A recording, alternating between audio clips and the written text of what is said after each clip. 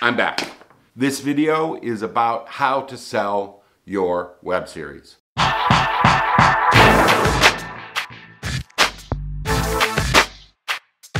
We're gonna shoot something the other day. First, a little housekeeping. I have been away for months. I've been doing a bunch of projects and a whole speaking tour, which you guys will be keyed into. I just got back from Berlin and Amsterdam. It was a blast. I will continue to show you guys some of that soon. But I also reevaluated what I wanted to do here on YouTube, and was this the right place for me? And the answer is a big yes. I have been getting so many emails from everybody saying, where have you been?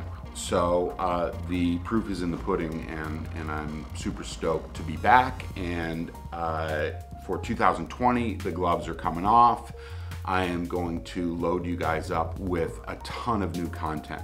But this video is about how to sell your web series. So I think we have to dive into kind of 4 key areas that are going to get you where you want to go, because there's so many filmmakers now out there because of the advent of the DSLR camera. Everybody can shoot 4K, everybody can shoot beautiful stuff. The internet is filled with beautiful stuff nobody sees. So we have to be game changers. We can't be people looking for checks. And this is one of the problems that I see when I sit on the buying side of things at my clients, which are studios. I hear a lot of pitches. I think the first thing you have to understand, and a question you need to ask yourself, is what problem does my content solve for people?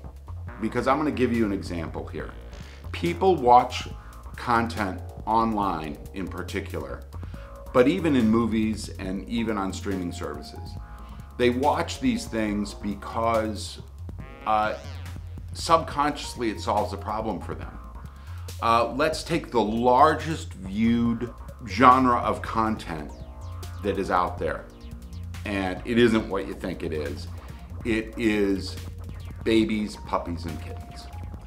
When you see those Facebook feeds, they are watched in droves, and the reason that is because it solves a problem for people. What problem does it solve? That content, because of the immense cuteness on all of it, soothes people. And what is it soothing them from? It soothes them from a dead-end job, a crappy partner, a life that might not fully be realized, but it takes them out of it for a minute. Political documentaries, that allows you to harness your outrage, and listen to people saying what's in your head in maybe a better way than you might be able to have said it yourself.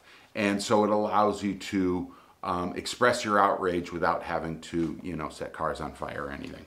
Road pictures, 2 guys or 2 women getting in a car and going on this awesome cross-country adventure. People watch those because it solves a problem, and the problem it solves is it's the life they want for themselves. They put themselves in that car. So ask yourself, what problem does my content solve? Next, be able to explain what is it about your work that is hard to achieve. Because if you just walk into a studio with a good idea, they want the good idea, not you. And what they want to do is give it to the friend that they trust. Give it to that trusted source, that trusted person who delivers it. If you can explain in very succinct way what it is about your work that's difficult to achieve, they can't take you away from it. They can't separate you from it. Now it's, what I do is very hard to achieve, and therefore you can't extract me from it and give it to your friend. And ultimately, that's how you get paid premium dollars, because you're an expert at that difficult to achieve thing. So next is build an audience. And that sounds so obvious. It's like, we'll just go, build an audience. How do I make $1 million? We'll just go out and make $1 million. Well, that is easier said than done. The easiest way to do that is to create a bunch of little things instead of one giant thing, and you go heads down for 9 months and nobody knew you were making anything. Make a ton of little things that look like the thing you want to be known for. Micro content contextualizes who you are as a filmmaker to an audience. And when you combine that with doing something that's difficult to achieve, solving a problem for an audience, they are literally emotionally bound to you now. And so everything you make, they want to be a part of. That's when people share, they just don't press like. That's when they comment, that's when they engage with you. And that is the new normal. So knowing the psychology of who you want as your audience and who you believe are the kind of people that would like your stuff, understanding their psychology and then creating content that hits those little psychological and social triggers is the surest way to build an audience quickly. And let me give you an example. This isn't sort of theory. We built a 125,000 person audience in 60 days because we made a ton of little things rather than a bunch of big things. And that 125,000 person audience has grown over the years, but it was the thing that allowed us to sell to Sony, that allowed us to sell to YouTube, that allowed us to sell to Go90, that allowed us to sell to all of these different platforms and studios. So without it, it's tough to trust you. You're another filmmaker coming in with a good idea. And there are tons of great ideas out there. So we have to give them something of value, and that brings me to my next point. Be sure you are giving distributors something of value. And that typically comes with audience or talent or having a great showrunner or something like that, right? And for those of you that are starting out, don't think that these things are so far away. They're not. It starts obviously with a great idea, but that's not the business they're in. They're in the business of selling advertising. So in order to draw advertising dollars to them, they have to sell something of value. As filmmakers and as producers and as creators, we are not rewarded by our time and effort. Nobody cares. We are rewarded by giving them something that is going to help them, right? They need to get more value out of this than we do. And that sounds anathema, but when they get value out of it, you get paid.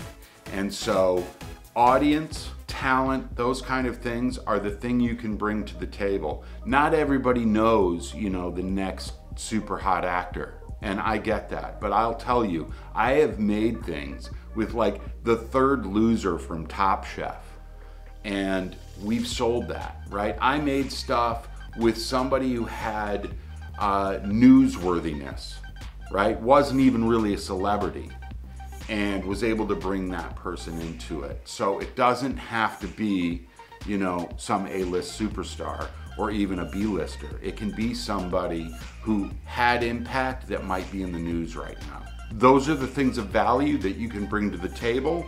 And again, I don't want you to think that you have to have some big superstar, but audience is the one thing you can do if you don't have access to talent that differentiates you from everybody else, from 9/10 of the people out there. So building a bunch of micro content, I'm going to say, is probably one of the most important things you can do in the things that I've just mentioned. But anyway, that is how I've gotten stuff done. And that is how my clients get stuff done. And this is how I've been able to take hundreds of filmmakers and bring them from stuck to unstuck, from nobody knowing who they are to having a career that pays them premium fees. If this makes sense to you, subscribe to my channel. Also press the little bell so you get notified when new videos arrive, because I am, again, gonna take the gloves off. I'm gonna be giving you the real dope this year in 2020, and I can't wait to see you in the next video.